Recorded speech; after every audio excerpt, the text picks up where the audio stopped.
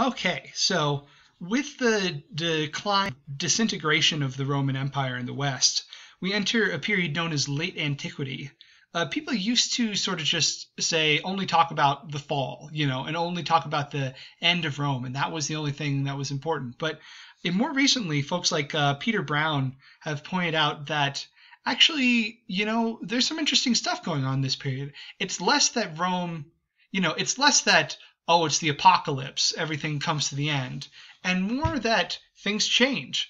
The sort of whole system of power that was working in Rome metamorphoses, it shapeshifts into another system, which is what we're more familiar with from the Middle Ages.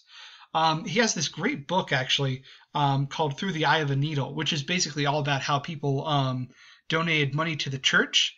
And one of the things that sort of explains the way the world changed, I think, is that the Roman nobles who had a lot of wealth and power, and the people who had been hanging around with the emperors, they donated their money to the church.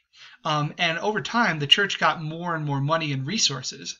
So as the power of the traditional power structure in Rome was going down, the power of the church was going up. They were having more money and more resources because people were donating their money because, you're supposed to donate your money to the poor, and the church was going to help take care of the poor. And to be fair, they did. They did things like building hospitals and whatnot. They also built new churches, new buildings, and used it to succeed more and more as a church. So if we think about the Middle Ages as a time being dominated by Christianity in Europe, this is a big reason why. And so nowadays we think if you weren't one of those people who was in the center of power in Rome, things might still have been pretty good for you. If you were just like some random person, some random farmer, you might not care whether the emperor was a guy named Romulus. That's kind of fun. We go from Romulus to Romulus. Or whether the emperor was or whether there was some other king who was a Gothic king. You might not really care if, you just had to pay your taxes to them and that was it. You'd think, oh, that's fine. My life is basically the same. I'm still a farmer. I still hope nobody, affects me directly, and I still hope that nothing burns down my crops or anything like that. But so long as that's not happening, your life might be pretty similar. Now, if you were close to the center of power in Rome, things would be pretty different. We're sort of transitioning into the medieval period now. And in the medieval period, it's true that like a lot of the trade networks were not as big or as successful as they were, but we've still seen signs that people are able to trade if you want to reach out to your neighbors and your neighbors reach out to the next people, you can still get things from pretty far away. We see signs in the Middle Ages that there were kings who had wealth that came all the way from Asia. So, it's like things might not have changed that much for everybody. Definitely changed a lot for people who were pretty enthusiastic about the Roman Empire, though. And as you can imagine, those who were, they might have found that pretty scary. It was definitely scary to be invaded, to have your city taken over, and you might have thought like the world was coming to an end. Of course, some of this stuff happened gradually, but it just seems like there were a lot of shocks to people's systems, especially for those who were in power. And so an interesting response to this comes from this guy, St. Augustine. You might have heard of him. He's one of the famous saints.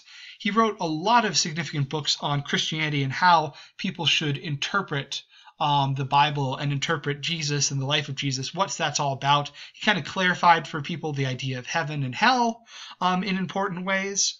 And one of his most famous books is called The City of God.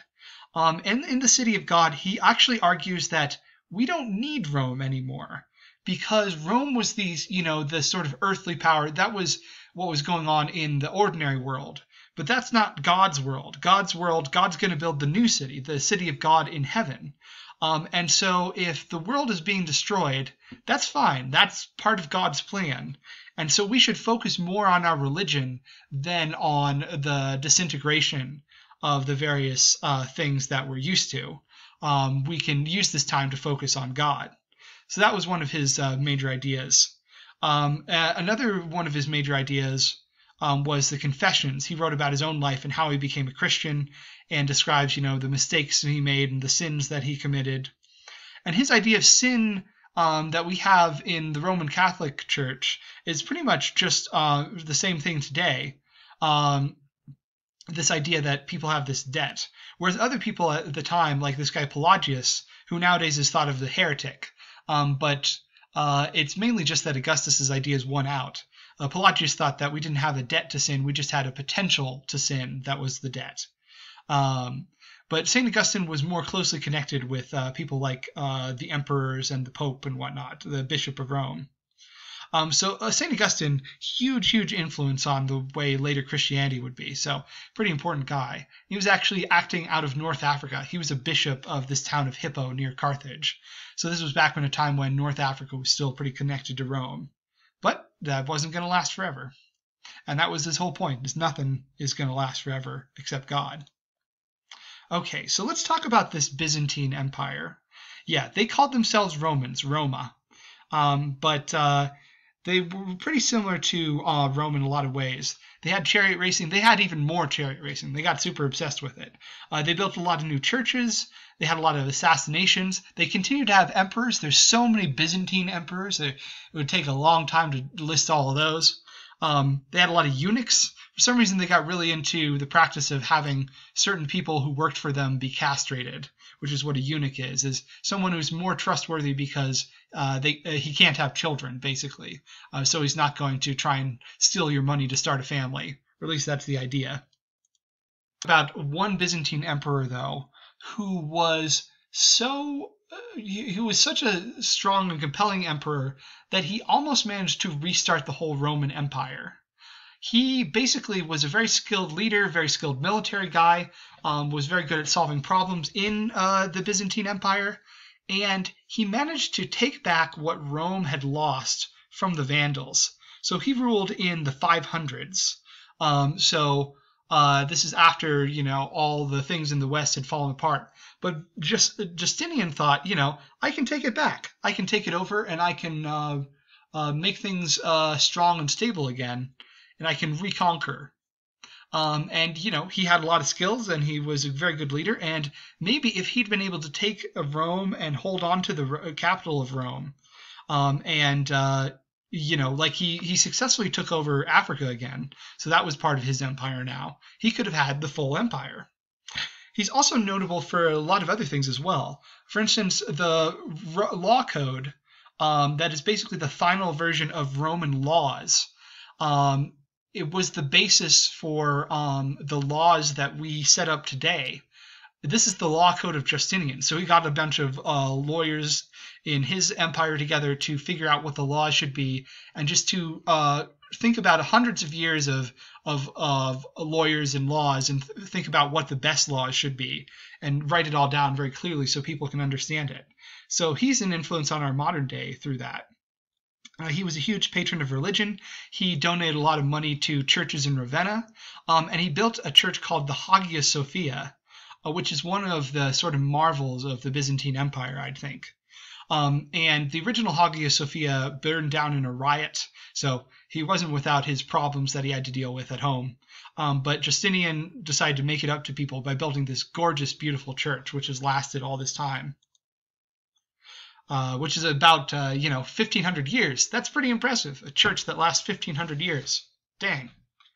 Okay, and when we're talking about Justinian, we should also talk about Empress Theodora. Theodora, man, she was the wife of Justinian, and a little bit of a scandalous wife, because she was an actress. Now, in the Roman time period, an actress is not a noble profession. It's thought of more akin to a stripper. The actors are sexual. They put on sexual plays. But she married up. Justinian liked her so much. We don't know the full story there. But, maybe he saw one of her plays. But she married up to become the empress. And she became extremely powerful, almost as powerful as Justinian. And she, too, was a big supporter of Christianity. And, in fact, to some degree, she was... She had a slightly different version of Christianity than Justinian, so this caused some friction. He'd be supporting these churches, and she was supporting those churches. and she was sort of interested in these repressed ideas. But she is today remembered as a saint by the Eastern Orthodox Church. But tragically, she died young. Today, we think what she died of was probably cancer. But just like Justinian, people would make a lot of mosaics of her because she was such a patron of religion. Okay, but yeah, by 555, this was Justinian's empire. He had Rome, even. This is starting to look pretty familiar, right? This is looking like the Roman Empire again. So could he have brought back the Roman Empire? Should we in fact think of him as a Roman emperor and not a Byzantine emperor? Well, unfortunately, his plan kind of fell apart. And it fell apart for a reason that I think a lot of us will be familiar with. So, yeah, the disease in particular actually seems to be an early version of the same thing that was the Black Plague later on in the 1300s in the Middle Ages. The disease caused a lot of systems to shut down, and it made it harder for people to do things, as might be familiar to us. It's called the Plague of Justinian because it came along during his time period. And basically, it weakened his armies. He no longer could fight the Vandals successfully and the people who wanted to control the rest of the empire. And so that beautiful empire I just showed you, it disintegrated back into the Byzantine Empire. And ultimately, he too didn't last very long after that. I think he survived the plague, but he died shortly afterward. But yeah, same disease as the Black Plague from the Middle Ages. Really horrible, nasty disease that is very contagious and very gross in terms of what it does to your body. But yeah, Justinian's dream was not to be.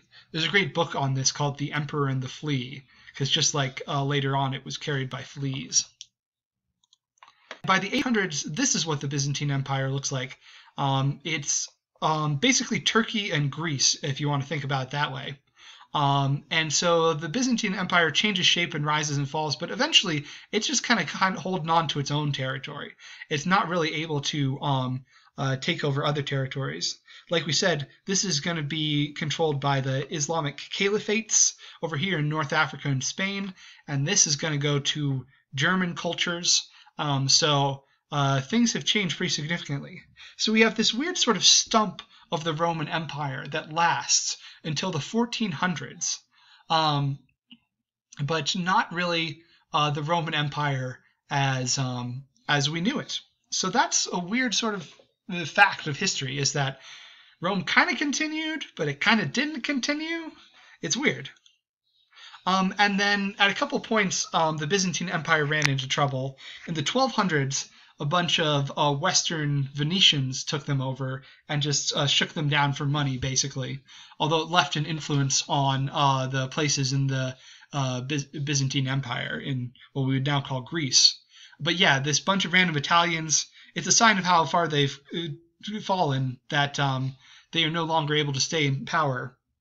Then in the 1400s, they're finally taken over by the Turks.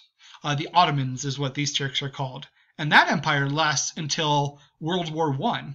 So the Turks last from the 1400s to World War I and kind of carry some of that culture forward, but not all of it. But yeah, the Romans, if you think about it, last a really long time. And Constantinople becomes Istanbul, and the Turks rule Greece for a while, and today Greece and Turkey are separate nations with a very big rivalry, but this city known as Constantinople now belongs to the Turks. As they say, it's nobody's business but the Turks. But don't say that to the Greeks, actually. They will say it is their business, and Greeks today still call it Constantinopolis rather than Istanbul. But yeah, so I want to ask the question, when did the Roman Empire even fall? Did it fall when the Vandals invaded? Did it fall when there was the last Western emperor? Or did it fall with Justinian, who was basically a Roman emperor for a while? Did it fall after him? Some people say it fell when it became Christian, because that was a totally different culture, and things were going to be different after that. And did it fall in the 1400s? Or did it never fall? That's what one science fiction writer said, is that we still live in the Roman Empire. Think about all that. So it's a complicated story, and it's more of a story of change than anything.